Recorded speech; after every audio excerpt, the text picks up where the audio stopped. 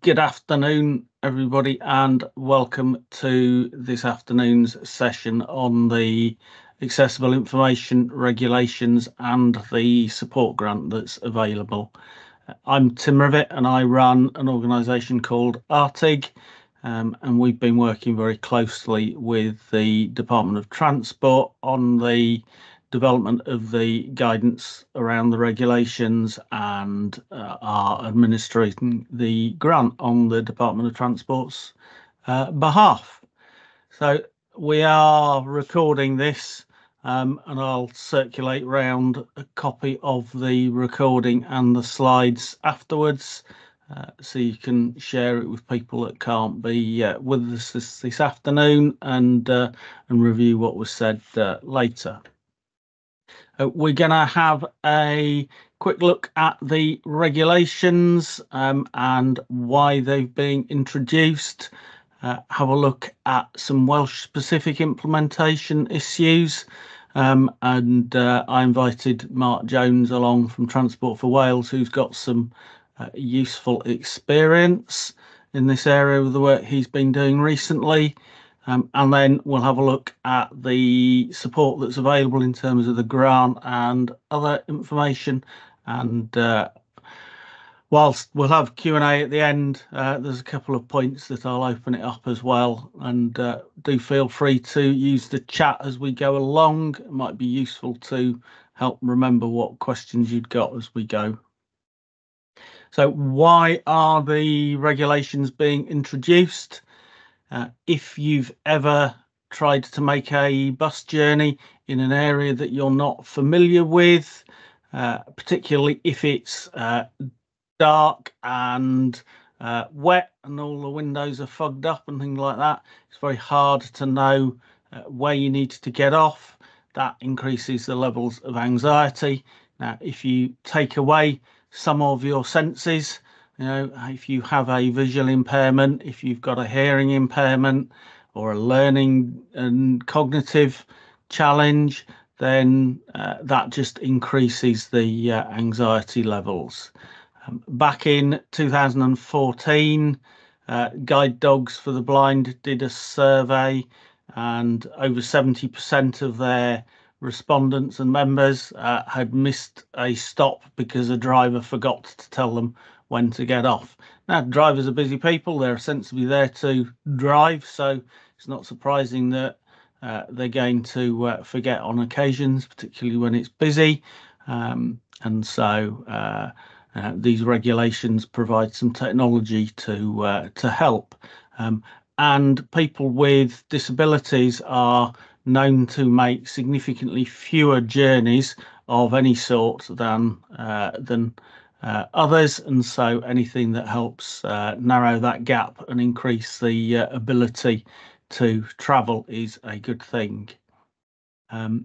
The need for audiovisual information was identified many years ago, and as far back as 20 years ago there were various trials and pilots and small implementations, but 15 years ago Transport for London completed their rollout of audiovisual on buses, and so if you've been down to London any time in the last 15 years you'll have come across it. If you've been on new rail rolling stock in the last 25 plus years, then you will have seen and heard audiovisual information on that rolling stock. So it's not new, it's quite well understood as a technology and principles. Because of that, and the rate of rollout of it on buses, Department of Transport identified that there was a need to regulate to ensure that all buses had it and the experience for passengers was consistent. So in Wales, at the end of 23, 37% of buses had some form of audiovisual equipment installed. Much better than England, has to be said. So you're doing well, but still means that nearly 2/3 of vehicles didn't have anything. So what do the regulations require? They need almost every local bus or coach service to provide audio announcements and visual information, information about route, the stops, and some other stuff like diversions, and we'll have a look at that in a bit more detail as we go through. The regulations apply to buses and coaches operating local bus services. There are a few exemptions which we'll have a look at next, but if you're operating a local bus service, it doesn't necessarily have to be registered with the Traffic Commissioner. So, for example, rail replacement comes under definition of local bus service under various Transport Acts, where the requirements for local bus service are met. So stop points of less than 15 miles as the crow flies. So, you know, if you're going from one end of the country to the other without any stops, then that's not in scope. But if you've got a local branch line service that's running rail replacement, then you probably are in scope. There are, as I've said, a number of exemptions. So small vehicles less than 17 passengers are exempt. Heritage vehicles that are more than 50 years old, operating excursions and tours, and home to school services that are closed. If they're open door service, so you let Joe Public on as well as kids, then they are in scope. But if it's closed door and you know who's going from A to B, then that's out of scope. Where you've got demand responsive sections, either whole route or sections, flexible service, whatever you want to call them, then they're out of scope. And where you've got existing community bus service running under section 22, then they're out of scope as well. But if you've got some new vehicles under section 22, then they are in scope. The regulations are being rolled out on a phased basis on the age of the vehicle, and it's when the vehicle was first used for local public service that matters. You might have acquired a vehicle from another operator. It's not when you first use it, it's when that vehicle was first used on local bus service. So you might need to do some digging if you don't know or haven't got an idea about when that was. So if you've got new vehicles being delivered for first use after October this year, it needs to be installed and equipped. So that might mean if you've got vehicles in manufacturer backlog, then you placed the order a couple of years ago, like some operators, they're having to review the specification that they're expecting to be delivered.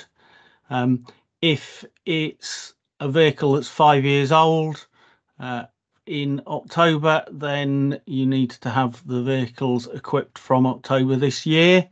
And if you've got 50-year-old vehicles, you've got until October 2026.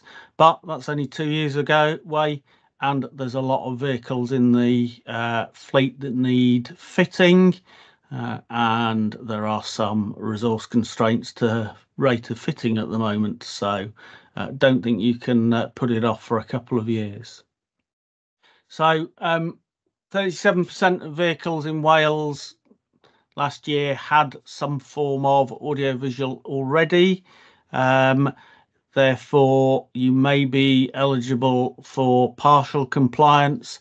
So this would be where you have existing equipment that was installed before October last year, and you've got evidence that that was installed before last year, and you don't meet quite all of the detail of the regulations. So you might not do some of the alerts, or you might not have hearing loops installed. You have a benefit of not having to fully comply with the regulations until October 2031. But if kit on that vehicle breaks and you need to replace things, then whatever you replace it with needs to be fully compliant. But if you've got existing kit, then you might well be able to have that on board using the partially compliant exemption. So what do you need to do? You need to provide audio information, and you need to make sure that that covers in an intelligible way at least 51% of seated passengers on both decks. If it's a decker, and the way that the regulations define that is a technical way of doing it. So it's got to be at least 3 decibels over the background noise. And the recommendation is that that's tested at stationary 5 miles an hour and 20 miles an hour to pick up, older diesel vehicles going up hills and things like that. And there's a maximum level of 84 decibels. Where does that come from? Well, that comes from health and safety legislation. You shouldn't be exposing people on a regular basis to noise over that without having to provide them with some form of hearing protection. So you don't want drivers having to have hearing protectors on and things like that. As well as audio, you need to provide the content for that coming over an induction loop. So you might well have seen hearing loops, induction loops in use in banks and building societies, council buildings and things like that, symbolised by a blue symbol with an ear and a T. The T is the T switch that quite a lot of hearing aids have. That means that rather than using a microphone, it picks it up on a loop and feeds it directly into the hearing aid, and so background noise and things like that just disappears. So it means audio is much more intelligible. You need to provide that loop system in the priority and wheelchair space areas of the vehicle, and you need to sign it. As well as audio, you need to provide visual information, so some form of display. The regulations are technology agnostic, so you can choose whatever sort of display you want. Again, that's got to be visible to 51% of seated passengers. You don't have to worry about the visibility to seated passengers if you've got a full bus with standers. And clearly you can't do too much about that. So 51% of seated passengers, unimpeded view of the display, so no handrails in the way and things like that. And there are various requirements, from things like the minimum character height, which is actually pretty small, all the way to things like not using all capitals, because that means that it's harder to read for people with some impairments. Where you have a new vehicle from October this year and you've got a rear-facing wheelchair bay, you need to consider how that user is going to see the visual content. That almost certainly means you need to install an additional display that's forward-facing for them to use. And so you don't have to retrofit. That's one of the common misconceptions. Some operators are retrofitting a forward-facing display, but you don't have to. It's only a requirement for new vehicles. The information that you need to provide route information. So name and number of the bus, where it's going, or if it's a if it's a circular service, which way around the loop it's going, for example. And you need to alert passengers when it's getting to the end of the end of the route at the last stop. Wake them up with some form of alert and tell them to get off. As you're progressing along the route, you need to provide information about the next stop, whether or not you're stopping there, and that should be done in a way that gives enough time for somebody to go, aha, that's the stop I want, press the button, and the driver not have to do an emergency stop. and so you might need to think about the timing of that. In areas where you're going at speed, or particularly coming out of urban areas, you might be going through residential areas with stops every few hundred meters going at 20 mile an hour. That's not a lot of time to make announcements. Conversely, if you're on a rural route, you might have stops every 2 or 3 miles in a village. In the middle of villages, you don't want to be making an announcement for the next stop just as you leave the last one, and it's 2 or 3 miles until the next stop, because you don't want passengers getting up, standing up, going to the front of the bus, and they might be there for 2 or 3 minutes going around twists and turns. So think about when the best time for those announcements are made. And the name that you use needs to be consistent with other information that passenger might have got. If they've planned a journey, used an online journey planner or an app, printed information, the name that's used needs to match, and so passengers have some confidence that it's the right stop. And so recognize that stop names sometimes have different views depending on who you are. Different operators want them called different things, authorities want them called something else, so there might need to be some negotiation over that. Now there are some other detail which we'll come on to, but Mark from Transport for Wales has to go fairly soon, and so I thought I'd pop to some of the Welsh specific issues that you might have before we cover those. So Welsh Language Act, I understand, applies, so you are going to have to do dual language announcements. Couple of challenges. One is the source of stop names. Another one is not many of the systems that use text-to-speech engines, where it'll take some text and do the announcement in audio automatically, support Welsh, and so you're probably going to have to pre-record those names and use a system that uses pre-recording, which needs a bit more planning when you've got changes and things like that. And clearly, if you've got dual language announcements, you're going to need to think more about when those announcements are made. But Mark, I don't know whether you've got any advice on the source of stop names from the work that you've been doing.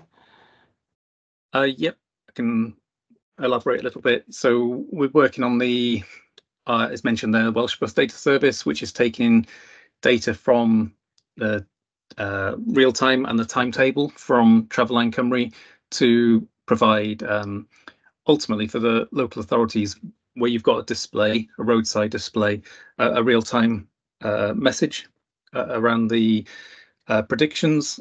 And for that to work, for that to drive the information, we link to the NAPTAN code. So for every stop, there is a record, a UK record for every stop. So it's got a code and it's got a English description. But what we're trying to do is make sure that we've got a Welsh equivalent stop name, and working with either Travelline Cymru, now part of TfW, or the local authorities to get that information. So historically, that data hasn't been available. There hasn't been a field in the UK standard to support Welsh. So we've been using an alternative field to update the system so that we've got that record available. So as and when you come to do this, we will have a Welsh equivalent stop name available for the display. And I'm not sure how it's going to work for the audio side of things, but for the display, we can supply the stop name. In Newport, we had a massive issue with dual language, because when you have an urban environment, by the time you've said the stop in English in Welsh or Welsh in English, you're 4 stops down the line. And it caused a massive issue with customers, and we had to then switch off the dual language. And and we have tried various things like shortening the stop names, etc. Then you've got people get confused about historic names of certain stops. How do you intend to get around that in Wales? Richard, I don't know whether you've got any thoughts on the application. I mean, this is a UK bit of legislation. I've spoken with Robert, of course, in DFT, and I've raised our concerns because at the end of the day, we can't not include the Welsh language. It's a condition of BSSG for a start, and we've got Cymraeg 2050, which we need to be considering to make sure that the Welsh. I get Scott's point.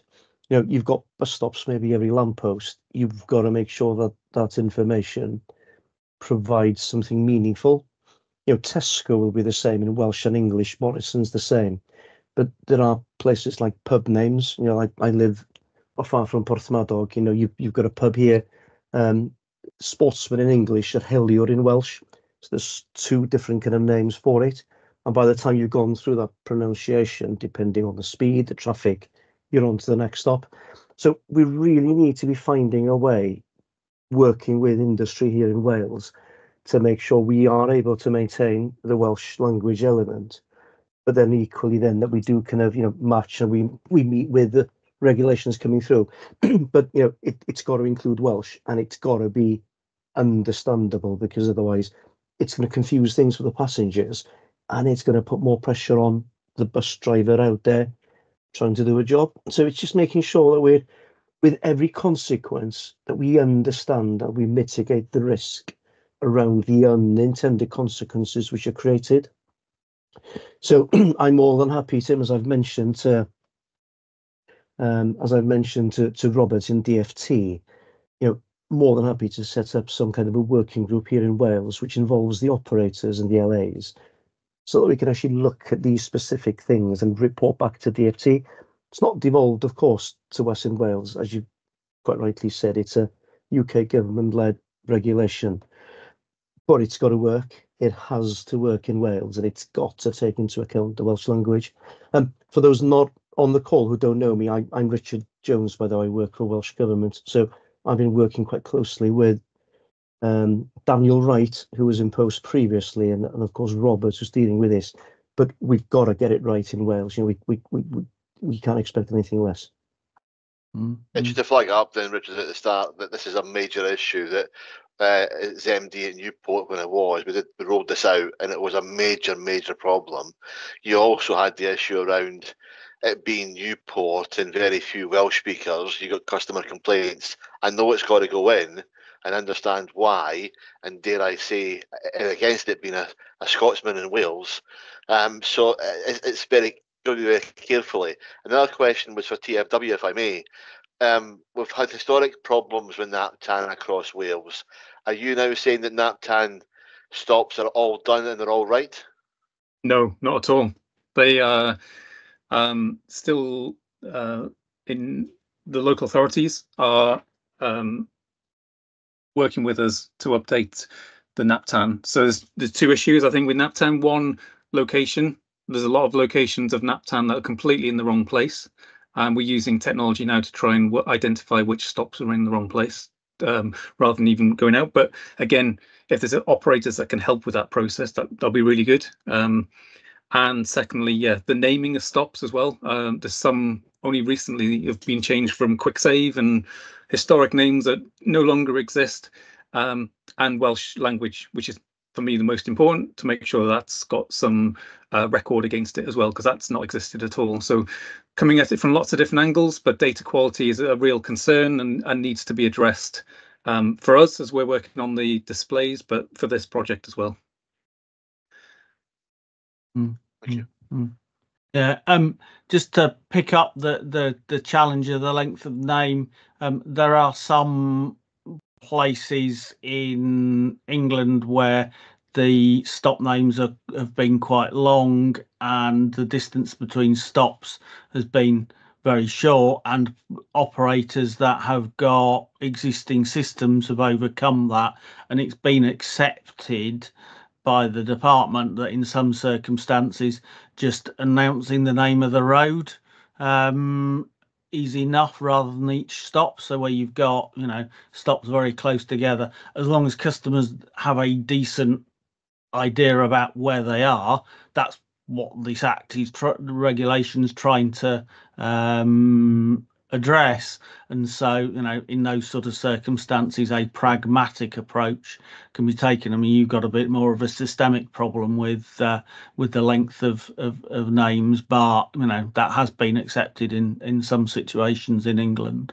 Well, is it then, Tim, an opportunity that proactively we work with our valuable bus operators and coach operators here in Wales, and equally with the LAs, so that we come up with some kind of a common approach to it, because we could end up quite easily with slightly different approaches in different parts of Wales. We need that common approach, but we need something that's practical and it can be delivered by the operators. There's enough pressure, of course, on bus operators as it is. And I know that the operators are very keen to make sure that this works, but we've just got to get it right. So I'm very keen, Scott. I know as the chair of CABAC, and I know who's on from CPT. I think Ian's on the call from CPT. More than happy just to sit down. We can involve you, Tim, get DFT involved, and we can progress through it, because we've done something similar with PSVAR. So Scott, I'm here to help. Okay. Yeah, I'm happy to get involved, Richard, and I'm happy to advise the trials of Newport Transport, because we did try to resolve it, because it is seen as a massive benefit. I get that, but they have had to move back to English only.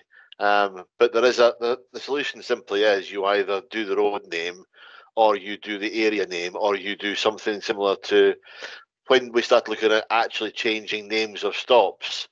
Then it becomes historic a massive problem for people who always recognise they stop as being the White Horse or the pub in the corner type thing. So you've got a challenge there on your hands. But it's not to say it's not insurmountable, but I'm happy to speak to the team at Newport Transport, these guys, to talk to TFW to say, look, here's what we've tried and it's failed, to save you guys some time, basically.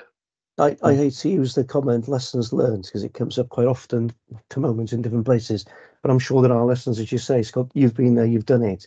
We can learn from people like yourselves who have already been doing things like this, to see how can we do it in other places. So yeah, more than happy. I think if I have a discussion, Tim, offline, and we'll have a discussion with Robert in DFT, so we can make sure that we're elevating. I've already elevated the point about duality, of course, the bilingualism of the Welsh language and the importance of it in Wales. So let's work together to try and get it right. Yeah. No, that'll be fine. Mark, before you disappear, is there anything else you want to add or get across about the work you're doing with the data service? Not on this call, probably, but I'd like to catch up with the operators to talk about the work we've been doing. I'll maybe arrange that via Richard. Yeah, no problem at all, Mark. But thanks.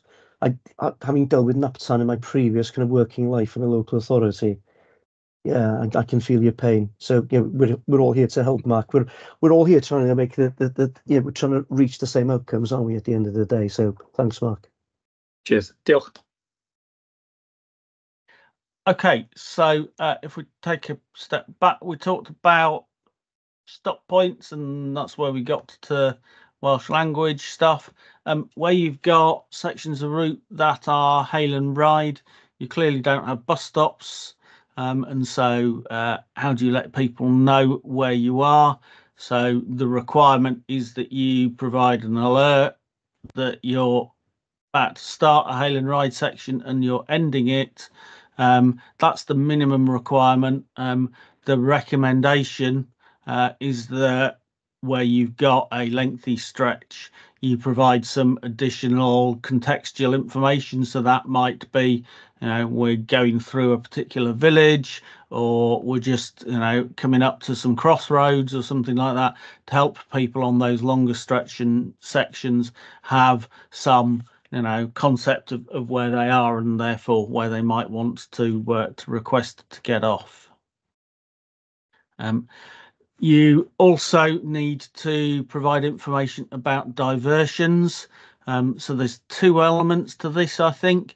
One is the planned diversions. So if you know there's a diversion off your normal route for a period of time, at the moment you might go, there's a, we've got a diversion in this area for 6 months, and we'll update traffic commissioner and update data and journey planners and things like that. And you might not bother for ones that are in place for a month or a couple of weeks. You might want to rethink that approach in light of this, because you can reprogram the system and it will know where it's going and things like that. And that means you don't need to get the driver involved in the requirement that you're going to have to come across on some basis. You come around a corner and the police have closed the road for whatever reason, or there's some emergency roadworks and you've got a diversion. You don't know about it before you hit it. And so the minimum requirement is that the driver has some way of triggering an announcement to say the bus is going on diversion. So that is something for the driver to do, because systems aren't going to be able to know about that in advance. And so given that they've got enough to do as it is reprogramming, where about a diversion that's going to be in place for a while, you probably want to think about keeping things a bit more up to date than perhaps you might have done historically.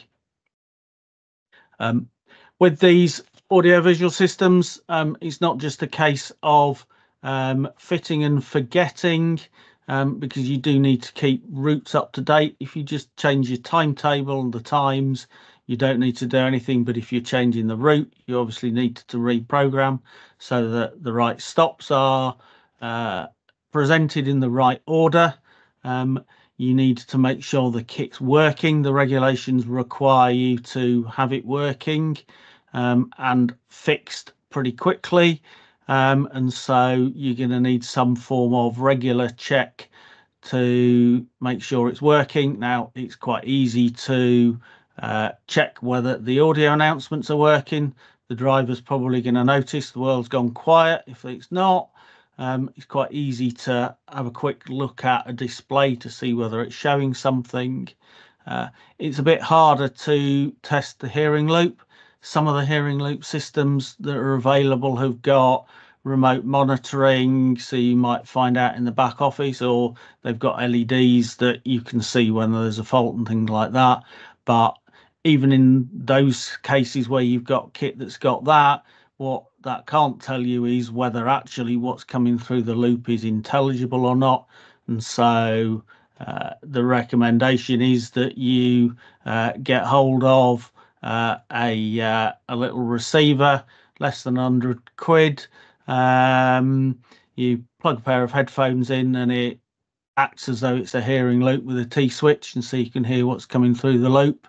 Now, you're not going to need to test that every day, but perhaps might want to do it once a week, once a month, whenever you're doing a more thorough vehicle check, perhaps. The other thing to think about, as Scott was alluding to, passengers are going to be quite upfront where they identify stop names that are wrong, or you've missed out this stop out of off the display. And so think about the process that you're going to have for when you do get passenger comments. How does the driver record that to make sure it gets passed back and looked at? How does the driver themselves report issues and things like that? And how do you get back to the passengers? So think about that feedback and reporting process. So that's a quick run through the regulations. Has anybody got any questions about those before we get on to the grant and support? I think if I can just add into it, having been a bus operator myself and having worked for a local authority, and I've still got my bus license next to my desk here, there's a lot of moving parts in all this. a lot of moving parts, and there's a lot of responsibility on the operator in terms of making sure that the staff out on the road remember, all of this that comes. The driver's got a lot of responsibility as it is, but then having kind of, trigger points, diversions. Particular operator I run, we were quite susceptible to, road traffic collisions in summer, and frequently we would need to divert. So I think it's just working through. I'm sure you'll come to it at some point in terms of guidance and available information online to support. But I think it's just very important that we give our operators as much support as we can in helping them to deal with this. Yeah, I mean that's why I highlighted diversion information and the fact that actually, if it's planned, you might want to think about, updating your data to the TC and online, because that means that the driver doesn't have to remember to press the button that says, the bus is going on diversion, reducing that overhead on them. You can't, overcome that for every incident if you've got, traffic collisions and things like that, but you can minimize it where something's planned. I think you're coming to it next, but there's a cost implication, isn't there? There's the cost of setting it up, but then there's a non-cost in making sure that the system remains, workable. Yeah. And that's why the grant exists, which is next. If nobody else has got any questions or comments on the regulation. If anybody has any questions, just please shout out. Be lucky to get Tim to give us this presentation today, or even Tim, if somebody, it's always the case, isn't it? I'm just saying, I'll think of something after the event. Yeah. If there aren't any more questions, and if we work closely with our trade organisations, CABAC and CPT, if there are any further questions, you happy if they forward them to me and we forward them to you? Absolutely, or direct. Or direct, contact details. Yeah. Contact details are on the last slide, which we'll share, and so yeah. Better still, and so with Ian on the call, of course, from CPT, and Colin and Scott from CABAC, please make use of Tim's contact details at the end. Yeah. Thanks, Tim. So moving on, whenever a regulation or law is introduced, there's a requirement on the department doing it to carry out an impact assessment to look at what the costs are for different organisations or individuals, and where the benefits are. And one of the things that was identified during that impact assessment process was that there is a disproportionate cost to small operators with the introduction of these regulations. If you've got 100 vehicles and you knock on a supplier's door, they're probably going to give you a discount over if you've got a single vehicle. Likewise, if you need some tool to manage the data, then that tool you can use, you need that if you've got one vehicle or 100 vehicles, and so there is a disproportionate cost to small operators, and so to help mitigate that, they found from Treasury, after a bit of persuasion, £4.5 million to help small operators with these costs, and because of the relationship that we've built up with the department over the years, particularly on these regulations, they have asked RTIG to manage the grant on their behalf, and so that's what I want to talk to you about now. So when we talk about small operators, we're talking about 20 or fewer in scope vehicles. So you might have 25 vehicles, but 8 of those are minibuses, and so out of scope. So don't think of that necessarily as I've got 25 vehicles, therefore I'm not eligible. It's where those vehicles could be in the scope of the regs. You can't be part of a larger group because then you're almost certainly going to have more than 20 vehicles in the group. The vehicles have got to be in scope, so they've got to be 17 seats or more. They've got to be usable on a local bus service and meet those requirements, and you don't have any form of audio-visual already. Applications are direct from operators themselves.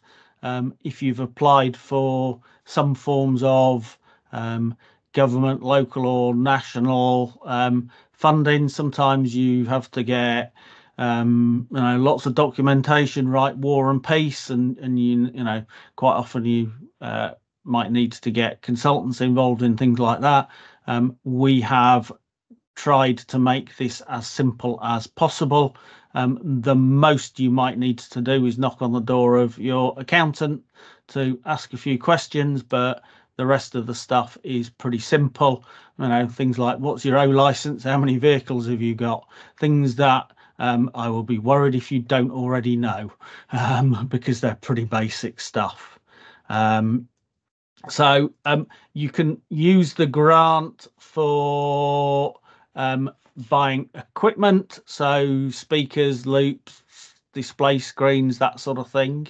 To make sure that the grant goes as far as possible, we won't fund your surround sound 70-inch plasma 3D screen on bus. We will, though, fund things that meet the minimum requirements. So, a standard set of speakers and amplifier for audio and a LED display, because the minimum requirement is just to show their names, the text for destination and stop names and things like that. Now, you might decide, actually, we really want TFT because we can show things to visitors about attractions, get off here for the zoo or the museum or the beach or whatever, in which case that's perfectly fine. Get a price for what you want, get a price for an LED, we'll fund the LED, and you just top up to get TFT or whatever you want. We'll fund installation. As I alluded to, some of the major suppliers have got a bit of a installation engineer shortage. They've got plenty of kit.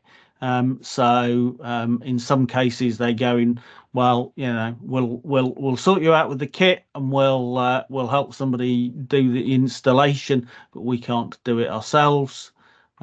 If you need tools to manage the data and the routes and keep them up to date, that's specific to the audio-visual requirement, then we'll pay for that, and we'll pay for the first year of maintenance as well. As I say, the process is pretty simple. You get a quote from a supplier. We're not requiring quotes from 3 suppliers, because when we get the application in from yourselves, we're going to look at that quote, and we know what a sensible price is. If you come to us and say, we got a quote from this supplier and it's going to cost us £10,000 a bus, we're going to go, well, that's a bit out of kilter with the other applications that we've got for similar vehicles. So, have a think about another supplier, because this one's perhaps overcharging. So far, we've not seen that, by the way, in the applications that we've received. Everybody's been pretty sensible. And suppliers, unless you've got a very unusual vehicle, are turning around quotes in a day or two, because they know what needs to be done, and they will have seen pretty much every vehicle type by now. Then there's a claim form. Simple things like, where do you want us to send the money? How many vehicles have you got? And the sort of the basic stuff that you will know. The reason you might need to ask an accountant is that this grant is classed as state aid under the state aid regulations. So we're asking you to fill out a subsidy self-certification form. So we need to know what other forms of state aid you might have had over the last 3 years, because what we can't do is give you this grant and that tips you over the state aid limits, because that will then cause both yourselves and ourselves a load of problems. So we're trying to avoid that by making sure that we know what other aid you've had, and then there's some contract terms to agree. We've tried to keep those as simple and fair as possible. So things like, when you've got the kit, if you get rid of a vehicle that the kit's on, and you replace it, well, move it to the new vehicle, or make sure your new vehicle's got kit on, keep it operational for at least 5 years, and we'll have a process where we get you to provide evidence of that, and we'll have somebody that's going around doing spot checks to make sure that. So simple stuff, hopefully easy to deal with. Nobody's said there's any problems with that so far anyway. In terms of timescales, there's not long left for the current close date, which is the 3rd of June. We are trying to extend that, but with the general election having been called, that might not be possible. So do, for the time being, treat that as the deadline, and we should get decisions out on grant award in early July. We do need DFT sign off on who's getting the grants, so we do need the civil service to be operational for that, and it's not going to be over the next few weeks making too many decisions, unfortunately. But by the time we've got all the documentation together to them, it should be okay. And in terms of the process for allocation, once we've got the bids in, we will start with the smallest operator. So, operators with bids in that have got a single vehicle, and then 2 vehicles, and work up from there until we've got rid of all the grant, because we really do want to give this money away. We can't hand it back, so we've got to get rid of it. On the RTIG website, there's a whole set of pages around the regulations, quick guides, as well as links to the full regulations if you want them, and all of the forms you need, and link to the online application process for the grant. We've got a dedicated email address, and the team will get back to you pretty quick, normally within a few hours. If you've got any questions or queries, and phone numbers on the next slide.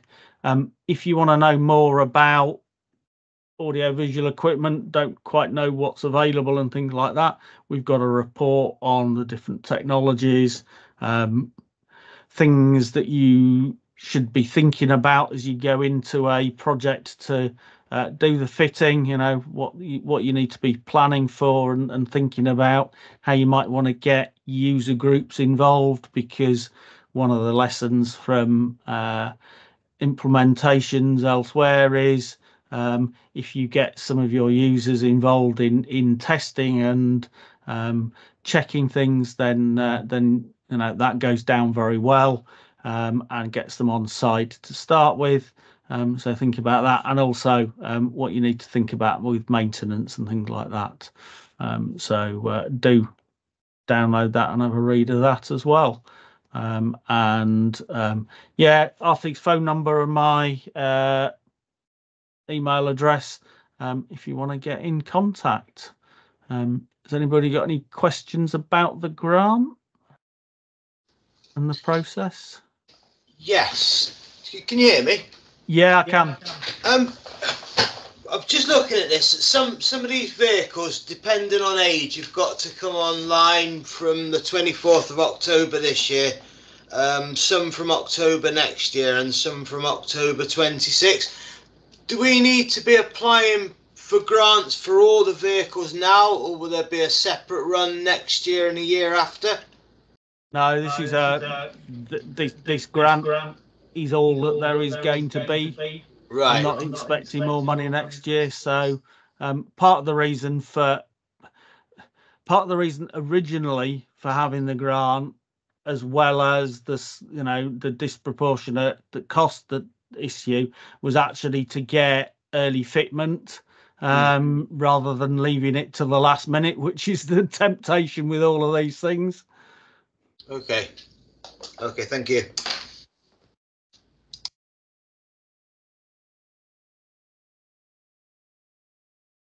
Can I just ask a question on the state aid situation? Yeah. I'm not a state aid expert, but my understanding is that if you're offering it to everybody, the state aid falls away.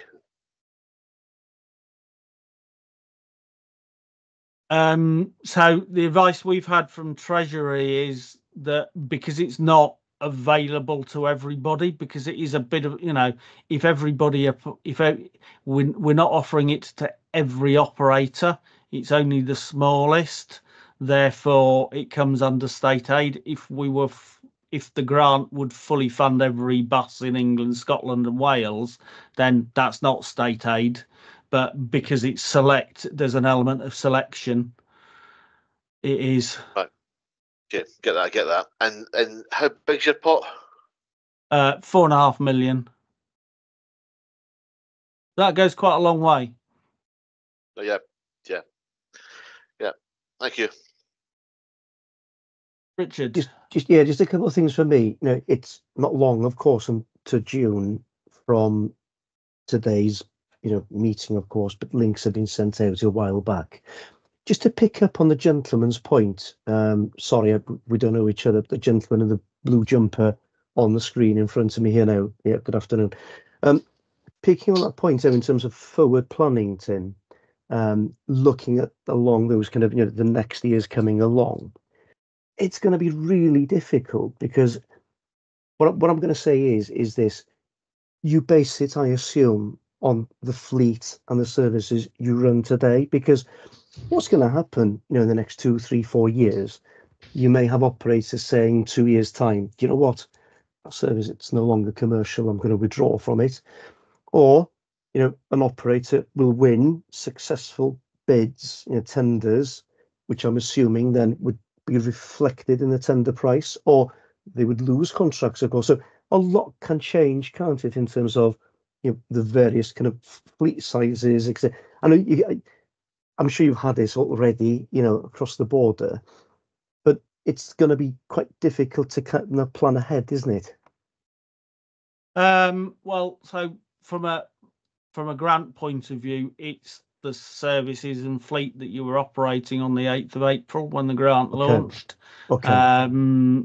So that was to overcome some interesting challenges that operators were threatening to do to reduce fleets and then increase them after they got the grant and things like that. But I mean, you're right, a lot will change over time. And these regulations needs to become part of standard thinking and operation in the same way that PSVAR and the Bus Open Data Service and the Welsh Data Service requirements have become, and so then you just have to price that in, but everybody will be doing that. I'm just thinking, Tim, from my previous, as I said, working hats, having run a bus company, having worked in a local authority, a bus operator will be planning ahead, thinking, potentially, what am I going to be still coming out of COVID? Travel trends have changed, costs are going up, all these different things. Equally, then, for a local authority, they will need to factor in this cost into their procurement cycles. So we're in a position, if we're not careful, hopefully, vehicles will be kitted out, so it'll be those vehicles going around. And if there are new vehicles then stipulated, they come already, of course, with the equipment, if I understand it right. Yeah. So, but it's having working closely with local authorities as well, they're strapped for cash without a doubt. and I think it's going to be, this will put pressure on them for those vehicles in the middle ground. But then equally for operators, it may kind of tip the balance on those marginally commercial services, because I'm just playing it out, and shoot me down on this. When the money runs out and there's no more money, it's going to be difficult. And for that operator to say, right, I'm going to be spending X £1,000, my service is no longer viable. There's that kind of tipping point. I'm not expecting you, of course, to come up with the answer. I'm just I'm saying the things that probably operators on the call are thinking. There's that tipping point when the funds run out. Yeah, I mean the one-off cost of equipping a vehicle is not significant in the scale of new vehicle cost, because we're looking at, well, and a new vehicle factory fitted is probably going to cost about £2,500. Retrofitting might cost £3,000. So when against a £500,000 new vehicle, that's not very much at all for an old vehicle. It is something that's a reasonably significant amount, but ongoing maintenance of these, the kit tends not to go wrong very often, and so maintenance costs are pretty low. They're not 20% of new, unlike some maintenance costs and things like that. They're less than that normally, and so so it's not that much, but as you say, that might be enough to tip the balance. Yeah, I think these are the things we need to kind of flush out if we get together to discuss. And I'm sure some will smile as I say this on the call, but it's the haggle factor. So when you buy new vehicles, we've all been there. We've haggled with Alexander Dennis or Opter, as they used to be called. If you're buying two vehicles, you can haggle on paintwork and all that. It depends on that scope of operation you've got and the haggle factor you've got to haggle at that very point with the manufacturer. Yeah, and having talked to the bigger groups, I already know that in a few years' time, when they're getting rid of vehicles into the second-hand market, they're going to be leaving on the display, leaving in the audio system and the hearing loop. They're not going to bother to take that out. All they'll do is take out the computer, and so maybe 500 quid gets you a working system at that point. But they're not going to be doing that for a couple of years, because they want a bit of a return on their investment when they're installing it now. So a couple of years down the line, you start to see the benefit of that. But that was going to be my very next question, actually. When vehicles are cascaded from the larger groups and they become available in the second-hand market, they will include the equipment. But then we saw a similar situation, if you remember, when we moved from kind of the old roller blinds onto electronic blinds. There's different manufacturers out there, and that little brain computer we had, it varies from one manufacturer to the other. So is there something being thought of here in terms of future proofing when vehicles are cascaded, a particular type of equipment on a particular vehicle? If you buy that little computer you were talking about, is it actually interchangeable then with different systems?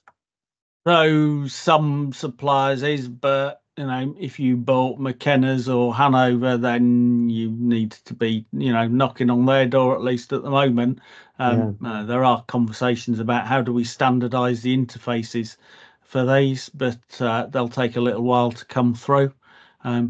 Certainly, TfL, when they're cascading, they will remove the displays because they do at the moment, but they leave the cabling in, and most manufacturers can reuse that cabling. Most suppliers can reuse TfL cabling, and that, to be honest, when you're retrofitting, is the difficult bit. That's why it takes a day to do the install, because you've got to remove panels and cut your fingers and all of that sort of stuff when you're putting the cabling in. The rest of it's pretty quick. Yeah, it's just I'm just thinking if I was an operator again now, it's that, you know, if you're inheriting a vehicle which has been cascaded and it has an all singing, all dancing system on it where certain screens have been removed, and you're an operator in kind of deep rural Wales and you don't have the patronage there to support a singing, all dancing system, only a system that meets the requirements. It's just taking it all into the round, I suppose, isn't it?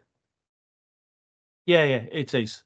It is. So there's a comment coming in from is it a Luke? Do you wanna?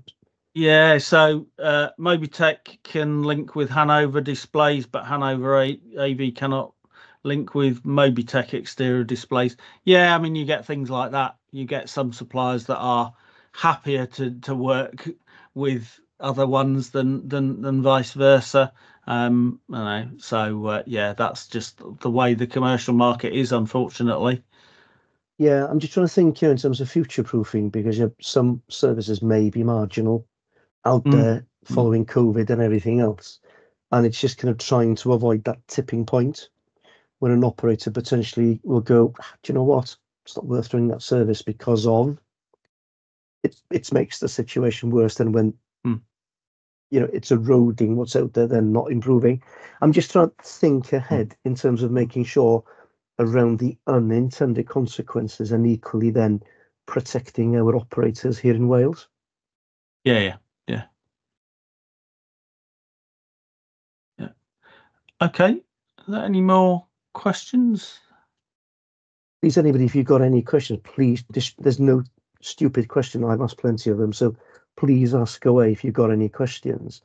And if there are any further questions, as you say, Tim, you've provided a contact link. Yeah. Please don't be afraid to use it. Please send Tim a question.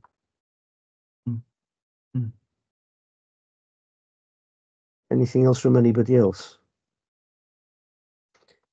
If not, then can I just thank you very much, Tim, for following through the request I made to set up a bespoke meeting here Pleasure. in Wales with our own valuable Wales operators, of course. If there's anything else at a later point, not that I'm kind of pushing you into a corner on it, but I'm sure you'd be quite prepared to have a follow-up discussion. Yeah, absolutely. Yeah, great. That's good to know. And then if we have, say, some kind of a working group set up in Wales to look at practicalities, etc., I'm sure you'd be I'm happy to get involved and happy to get suppliers involved as well, because you know they will know some of what's possible and what's not and that sort of thing when we get to that point. So yeah.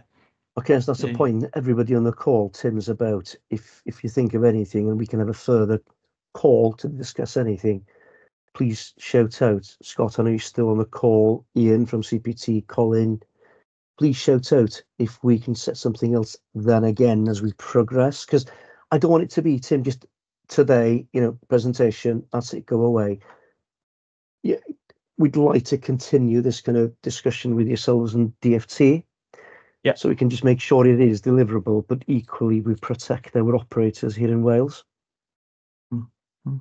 Brilliant. Yeah, thanks very much, Tim, and thanks to everybody else for coming along as well.